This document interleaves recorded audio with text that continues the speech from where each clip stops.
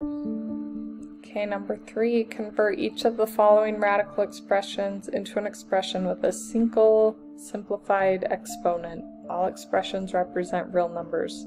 So we want a fraction exponent.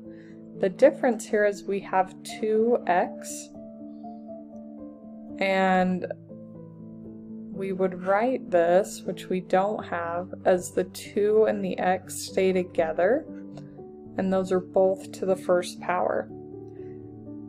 So when we write this, 2x is going to be our base, and I'm going to put that in parentheses because they're both included. And then the 1 is the numerator, and the 5 is the denominator in our exponent. And this would be our answer. We have one exponent. It's going to both of these, but we're not going to simplify it anymore. So same thing on this one. The 6 and the y stay together, and those are both to the first power. We have that invisible 1, and then remember when there's no index, it's 2. So we're going to take 6y, and then numerator, denominator, 1/2.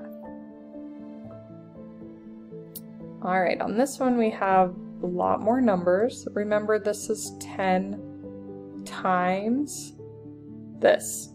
So this is 10 times the 4th root, and then 7z stay together, and those are to the first power.